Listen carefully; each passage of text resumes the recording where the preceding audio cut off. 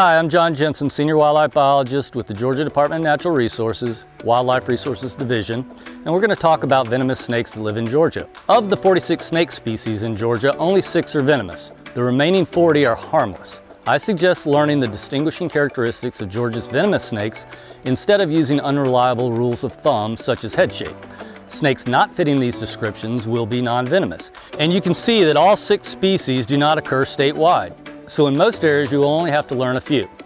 3 of the 6 have a rattle or button on the tip of their tail, so they can be easily identified.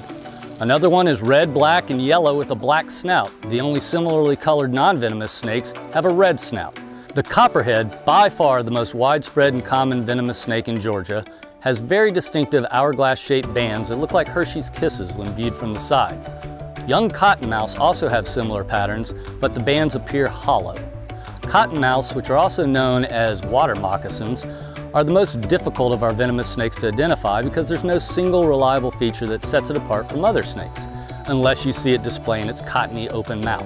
Thankfully, we have this brochure that describes features of cottonmouths that can be used to differentiate them from more commonly encountered non-venomous water snakes, for which we have 5 species. Snakes seen in large open lakes and reservoirs are most likely to be harmless water snakes rather than cottonmouths.